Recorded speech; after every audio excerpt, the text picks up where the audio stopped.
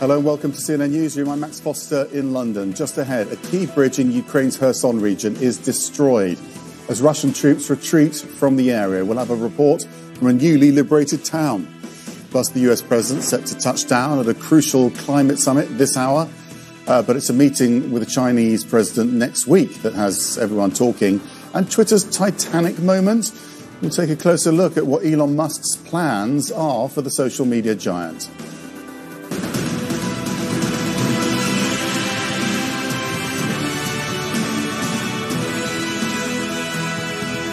Ukrainian troops are closing in on Kherson, entering the western edge of the key city as Russia sounds a note of caution.